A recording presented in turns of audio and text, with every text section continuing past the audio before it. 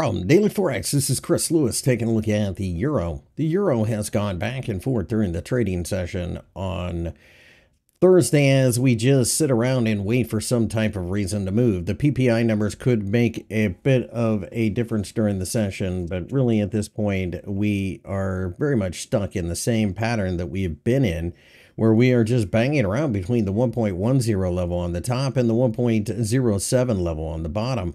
In the short term, it's actually trading between the 1.09 level and the 1.10 level.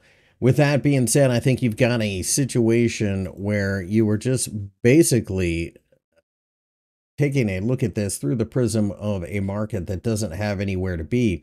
Because of this, I'm more or less apt to look at this as a tertiary indicator to trade other pairs. In other words, I'm using this as an idea as to what the US dollar may do in other markets.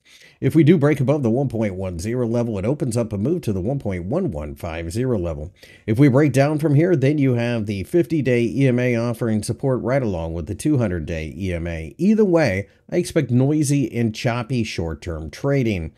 I'm more or less neutral in this pair, but I know short-term scalpers will love this market as it could give them an opportunity to pick up a few pips here and there.